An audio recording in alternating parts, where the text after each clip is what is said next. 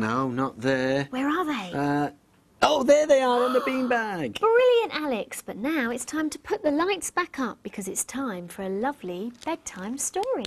Enjoy. We'll see you tomorrow.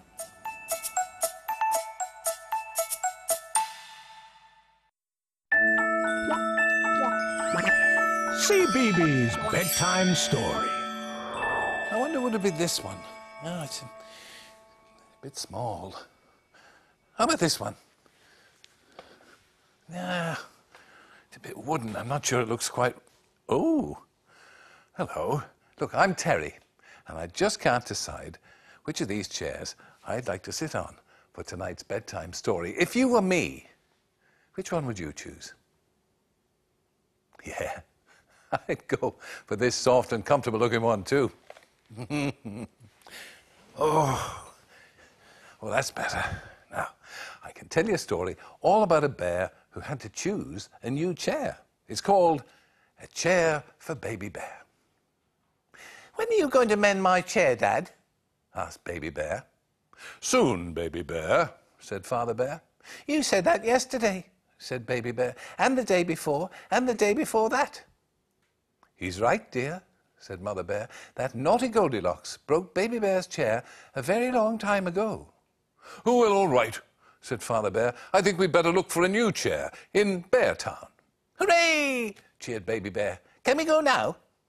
The three bears set off through the woods. Baby Bear played in the leaves. Look at me, he shouted. I'm Robin Hood. Don't get muddy, said Father Bear. Can I have a Robin Hood chair? Begged Baby Bear. Please, please, please. We'll see, said Mother Bear. The three bears came to a stream. Look at me, cried Baby Bear. I'm a pirate. Be careful, said Father Bear. You'll get wet. Can I have a pirate chair? Begged Baby Bear. Please, please, please. We'll see, said Mother Bear. All the way to Bear Town, Baby Bear thought and thought about the kind of chair he wanted. When they reached the chair shop, he ran round and round in the revolving doors. Stop that at once, cried Father Bear. You'll make yourself sick.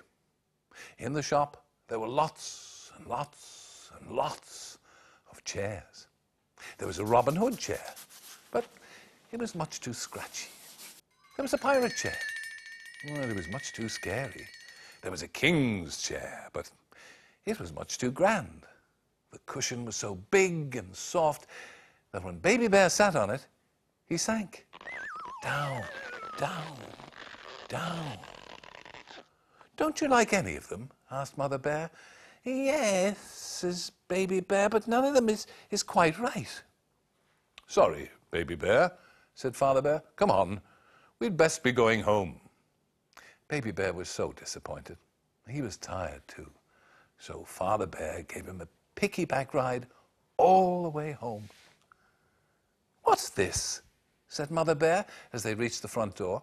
There was a big parcel wrapped in brown paper sitting on the step. Baby Bear didn't feel tired anymore. He ripped off the paper, opened the box, and lifted out the most perfect little red bear chair. And with it was a note from Goldilocks. Dear Baby Bear, sorry I broke your chair. Love, Goldilocks. Baby Bear tried it out. Hooray! Cried Baby Bear. It's not too scratchy, it's not too scary, and it's not too grand. In fact, it's just right. That story was called A Chair for Baby Bear. I'm so glad Baby Bear loved his new chair.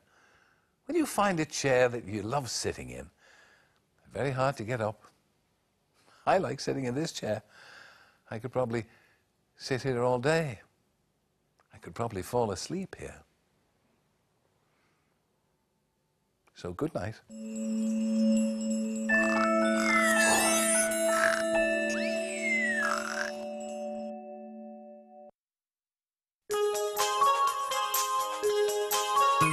The time has come to say good night, to say sleep tight till the morning light. The time has come to say good night, it's the end of a lovely day.